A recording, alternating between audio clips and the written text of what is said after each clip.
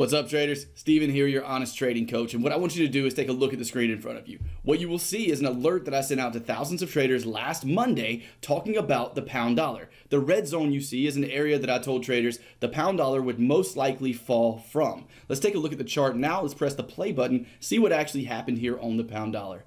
We came up into that zone and since then have dropped dramatically from it. Now the question is, how was I able to make this prediction? How did I know the market was going to fall? Well, you never know exactly what the market's going to do, but in this video, what I do want to do is show you how I point out zones like this that help me make very accurate trading decisions every single day. So if you're interested in learning how I spot these zones, I'll also go through the rest of the currency pairs that I pointed out last week and show you what I'm paying attention to for next week on different currency pairs as well using this tactic, and I'll teach you the tactic itself. If that's interesting to you, go ahead and click that subscribe button down below the video to the right hand side. Click that like button for me to help out with the YouTube algorithm, and follow us over on Instagram at The Trading Channel for more content. I'll see you right after the intro and disclaimer to help you figure out how to spot extremely accurate trading zones. See you in a second.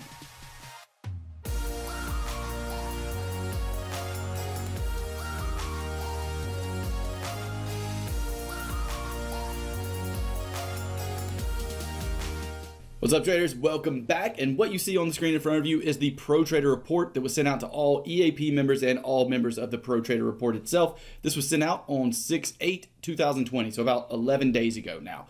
And we're going to start off on the pound dollar since we were looking at that before the intro and disclaimer. Now, I'm going to go through each and every one of these, and I'm going to explain to you why I thought of these zones as important zones to trade from, why I thought they would be such accurate zones to place trades from, and also I'm going to teach you while doing so exactly how to spot these zones yourself. And then we're going to go into what I'm expecting out of the currency market coming into next week. I'm going to show you the pairs and the areas that I'm paying attention to for possible trades and that I think will be accurate zones to trade from going into next week. I've also had tons of questions about how I actually enter the market. What's my entry reason at areas like this? So throughout the video, I'm also going to share with you an entry reason that you can use in these areas. Now, when I say use, I don't mean go out and start trading this right now. If you do, you will more than likely lose money. And here's the reason. You've never back tested this. So you're not going to be confident in it working past the periods of drawdown that you inevitably will go through.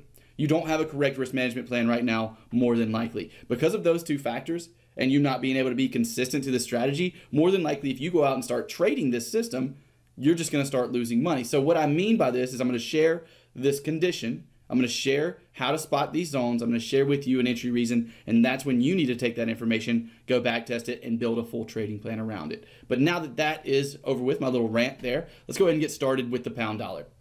Here on the pound dollar, I spotted this level that we're looking at on the chart right now as a possible level of resistance for this market. Now, why did I look at this as such a accurate level of resistance, an area that I really thought the market was going to push down from? There's a couple of different reasons for that. For one, after this huge leg down, this huge impulsive move down, what's the latest level of support that was broken? And what I mean by latest, I mean if you look at this level, which level did it break first? This one right here. So we're pushing back up into that exact zone. Not only that, this zone hasn't just acted as support this one time most recently, but also acted as support multiple times in the past. With that being the case, and this being an area that the market has reacted from multiple times in the past, I expected it to be an area the market would react from once more. It's as simple as that. So when the market gets into that area, I'm expecting a fall out of this market, and that's exactly what happened. Now let's go over the entries and let's go ahead and dive deep. Let's go ahead and get into the nuts and bolts of this whole system. For an entry reason on these types of strategies, on this multiple time frame, looking for structure on the higher time frame, I always drop down to a lower time frame. I have my daily chart as my structure trading and my trend following time frame. That's where I look for possible accurate zones. And when I'm looking at those accurate zones, I'm dropping down to a 1 hour time frame to look for an entry reason. Now, an entry reason that has provided an edge over the market for me is a double top with a same color kicker is what I call it. What I mean by that, and the reason I say double top is because this is a zone of resistance. So if we're coming into resistance and I'm expecting the market to fall, I'm going to be looking for a double top. If this was a support zone, I'd be looking for a double bottom. So simply put, a double top is one top right here, neckline, and a retest of that first top. That's the simple definition of the double top that I use. And the only thing I look for other than that, we have our push up, first test, neckline, second test, is after this second test, I want to see a red candle on a double top. If after that second test, I get a red candle right here, then that red candle is my entry, my stop loss goes above my zone, and I have a 1.4 to 1 reward to risk. I use 1.4 as my reward, 1 as my risk. So that is how I specifically trade in these zones, and that's exactly what I did here on the pound dollar. We came up into our red zone, we ended up getting this double top red candle kicker right here, entered the market, pushed down, hit targets quite easily. Now, let's go ahead and go back over to the Pro Trader report and go over the rest of these trades. We'll start at the top here. The Euro Yen is a good example of when this didn't work out. Just so you know and realize, these zones aren't 100%. Nothing is in Forex. So this is something I really want to show you because I want you to understand that you're not just going to win every single time you point out an accurate trading zone. They work for me about 65% of the time. So why was I interested though? Taking it back, why was I interested in this zone right here as a possible zone of support out of the Euro Yen? See if you can spot it just looking at the chart. And I'll go back over to the Pro Trader report while you do and let you look over this. This was exactly what I sent to traders on 6/8/2020. So, have you been able to spot it yet? The reason is because we have this huge leg up, pushing and breaking above previous resistance levels. These resistance levels this is a resistance level, that has acted as resistance multiple times and has pushed this market around like a bully on the playground for a little kid. And because of that, I expected this level to become support. Now, here's one thing that you need to realize as well, is that I'm not just buying the market randomly in these areas. If you're in the Pro Trader report, pay attention to this video because this is the way that I want you to start entering these trades. Again, back test it yourself. Build a trading plan around it, but ultimately this is one of the ways you need to be entering these trades, is waiting for that double bottom, green color kicker, green color candle kicker, green candle color kicker. Say that 5 times fast. It's actually really difficult. So you're waiting for that double bottom with a green candle kicker, and that's what you need to be testing. And at that point, that's when you're looking for possible long trades. On this specific market, when the Euro Yen got down to this level of resistance, let's drop down to the 1 hour chart and see what happened. Pushing back here. Here was our big move up. We push above. We're pushing back down. On the 1 hour chart, do we have a double bottom here? No. Do we have a green candle kicker? No. If we don't have a double bottom, obviously we don't have that green color candle kicker. Green candle color kicker. That's going to ruin my entire day if I can't get that right. So, in that case, would we be taking a trade right here? The answer is no. So, although we were wrong on our top-down analysis, expecting this area to be support, we didn't lose a trade because of it. This is just when we wipe the slate clean and we ask ourselves, where's the next area that's possible for support? For this pair, it was right here in this range. And when the market got down to this range, on the 1 hour chart, we got nothing. So the only thing I did, yet again, was ask myself, okay, well, in this case, what's the next area I'm looking at for possible support? And so for the upcoming week, it's Friday right now when I'm recording this, going into the weekend, Monday, Tuesday of next week, this is the area I'll be looking at on the Euro Yen. If the market gets into that area, what am I going to be looking for? The entry reason that we just discussed is exactly what I'll be looking for. Double bottom, green candle kicker on the double bottom. Let's go ahead and look again at the Pro Trader report and move on down. We have the CAD Swiss right here. This is a level I pointed out on the Canada Swiss, and I don't think the market even made it to that level, actually. Never did. We never made it to that level. Instead, just dropped immediately. So that's not something we really need to look at. Next, we have the Pound New Zealand. This was an interesting pair. The Pound New Zealand actually worked out, and then we placed a trade a little bit late on this pair. So let's actually look at the zone. First, here's the zone. Why am I looking? I was looking at this point right here. Why am I looking at this zone at this point as a possible level of major structure support that could be an accurate zone to look for long opportunities? What would be the reason?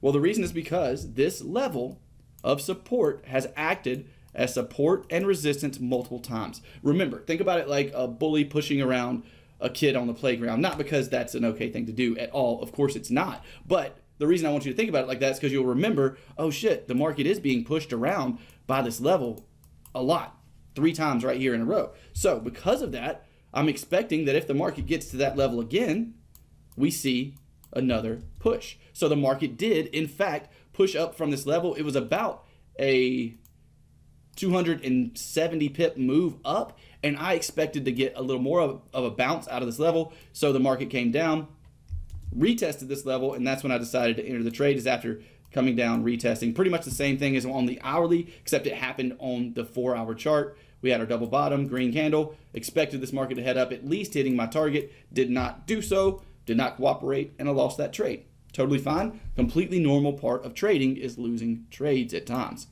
So after that, we have the dollar Canada. Let's take a look at the dollar Canada. I'll give you a little more time here to look at this. As you can see, the market was pushing down into a green zone. I'll go over to that chart now and show you what that looked like actually on the chart. On the chart here, let's go back out to the daily. Why am I looking at this area as a level that I think is an accurate place to place long trades? The answer to that is quite simple. This is an area that has acted as major resistance multiple times. If this area has acted as major resistance multiple times, if it's been the bully that pushes the little kid around on the playground multiple times, then what's going to happen when they run into each other again? More than likely, this area is going to push the market around again. So we get down to our area right in here. And actually, let's go ahead and drop down. In this particular case, I drop down to the 4-hour instead of the hourly. I do that at times. It just depends on what the market is showing me. So in this particular case, I'm dropped down to the 4-hour now. We're entering my zone that I'm paying attention to. In the same way, exactly how I just expressed to you that I'm looking at these zones and looking for them. Looking for an area of structure that's been tested multiple times in the past. It's been pushed around like it's the bully on the playground. So as we enter this area, we get a nice bounce, nice push up. We get a pullback, waiting for that double bottom. Here we get the double bottom. We have a retest of our first low. If I zoom in here, it'll be a lot easier to see. First bottom, retest, second bottom. Here's the retest. That's actually the neckline. So now we have the retest. What am I waiting on? I'm just waiting on a green candle. There's my green candle.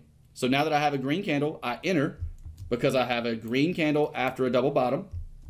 My stop loss goes below my zone. My target's at a 1.4, this case a 1.5 to 1 risk reward. Because of this currency pair, it moves a little bit more than most do out of zones of structure. I know that from my back testing. That's why it's important to back test. And if we keep pushing forward, that candle came close to the stop loss, did not stop us out, continue forward, and eventually we hit our targets. And this market since then has went up a little bit more than our target and started to consolidate. Zooming back out to the daily chart though, the entire reason for placing this trade was because of the fact that the market, the USD Canada, had come down to an area that the market had been pushed around from multiple times in the past. So if that's the case, I expect it to be pushed around from that area once more. And that's exactly what happened on the dollar Canada. Let's move on now, looking at the Aussie dollar, another successful pair here. I don't remember if we actually got I didn't place a trade out of this zone though. We may have gotten a double top, but I wasn't looking at the chart at the time. And let me slow down a little bit to help out with anyone who's a beginner or semi-new. So looking at the Aussie dollar here, you can see that in the report I sent out to all members of the Pro Trader Report and the EAP Training Program. By the way, if you want access to these reports, they are included in the EAP Training Program. I will put that as the top link in the description. So if you're interested in some more advanced training and you're ready to invest in your future as a Forex trader, click that button and it would be a pleasure to have you aboard. Otherwise, let's continue the video. The Aussie dollar here, I was saying that we have a nice level of structure resistance. Why is it a nice level of structure resistance? Well, we zoom out to a daily chart and we remember exactly what we've been discussing this entire time.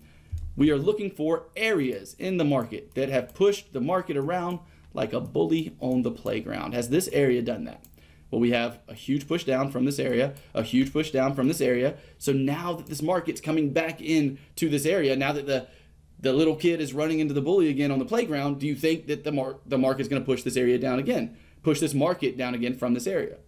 Yes, that's likely. It's not a fact. It's not 100%. Nothing is. But it gives a higher likelihood that the market will push down from this area if it's been pushed down from this area multiple times in the past. So with that being the case, that's the zone we were looking at. Let's drop down to the hourly. did we get an entry here? And the entry reason I discussed does not have to be your entry. You can test multiple entries of your liking. If you already have an entry that you use, go ahead and test that. Like for instance, here on the 4 hour, there's a nice shooting star candle in this area. There's 2 of them actually. So that may be something you decide to use as an entry instead of using the double top red candle kicker after the double top in these zones. Now let's go ahead and finish up on this pro trader report. Pound dollar we've already looked at. Euro dollar did not get to our zone. So on the euro dollar, we got really close. On the daily chart here, we got right at our zone. We were pushing up to it and got within 6 pips, and then the market fell over. So correct about the direction, wrong about exactly where it was going to happen. That happens sometimes, and it is totally fine. We saw a little zone here that I was paying attention to for possible long trades, ended up losing that trade as well. So that was a losing trade for the week.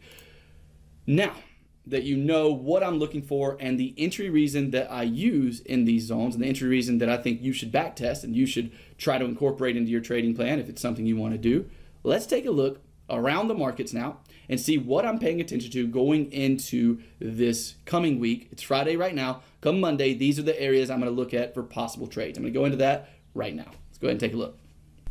So because of the fact that this video has already gotten quite long, what I'm going to do is just show you my top 5 favorite pairs for the upcoming week. One of them, starting out, is going to be the euro dollar. What am I paying attention to on the euro dollar? I'm paying attention to an area right in here between 1.1031 and 1.0966. Why am I paying attention to this area? What is my reasoning for thinking that this area could be an accurate place to place long trades? The reason is because did this market get pushed around from this area multiple times?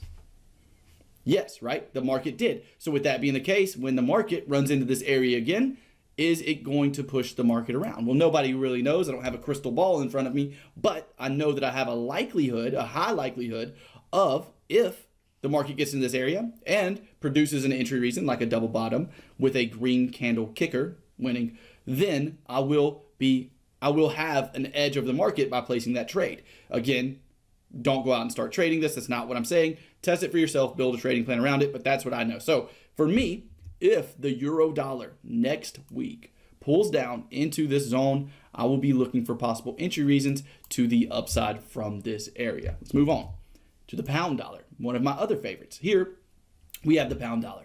And if I zoom the chart out, I want you to look at the chart and tell me why would I have this green zone as an accurate place to place buy trades? The reason is because did this market get pushed around from this zone multiple times? Yes. So if this market gets back to that area, is it likely that this market will be pushed around by this area again? Even if it's a small push up on a 1 hour chart, a small push up like this that we're looking at would give me targets achieved. It would achieve my targets. So that's perfectly fine. But I do expect there to be some kind of push up from this area if the pound dollar gets to it next week. So that's the pound dollar and what I'm looking at on this pair. Next up, we're going to take a look at the Aussie dollar, another one of my favorites. Why is this one of my favorites? Why is this green area? I know it may be hard to see with these red and green lines vertical on the screen, but that's just back testing results. So just bear with me here on this. Why is this an area that I'm looking for possible long trades? Well, if we look back, did the market push this? Did the market get pushed around by this area in the past? Yes, multiple times, right? So that makes this area a place that if the market reaches it again, a place that's likely to get another push out of this market. And that's why if the Aussie dollar pulls down into this area between 0.6739 and 0.6653 the upcoming week, next week, I'll be looking for possible long trades out of this area on lower time frames like the 1 hour chart. Next, we have the Aussie Canada.